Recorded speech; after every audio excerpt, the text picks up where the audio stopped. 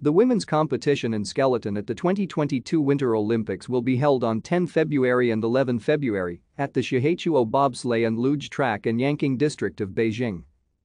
The 2014 and 2018 champion Lizzie Yarnold retired from competitions. The silver medalist, Jacqueline Lowling, and the bronze medalist, Laura Dees, both qualified for the Olympics. Tina Herman is the 2021 world champion. Lowling and Elena Nikitina are the silver and bronze medalists, respectively. Kimberly Bowes won the 2021-22 Skeleton World Cup, followed by Janine Flock and Nikitina. A total of 25 quota spots were available to athletes to compete at the Games. A maximum of 3 athletes could be entered by a knock. The world ranking list, as of January 16, 2022, will be used to distribute the quotas. Athletes will be ranked by their best 7 results.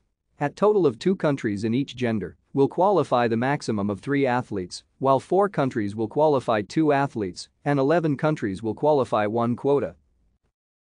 Thank you for watching. Like and subscribe if you would like to view more of our videos. Have a nice day.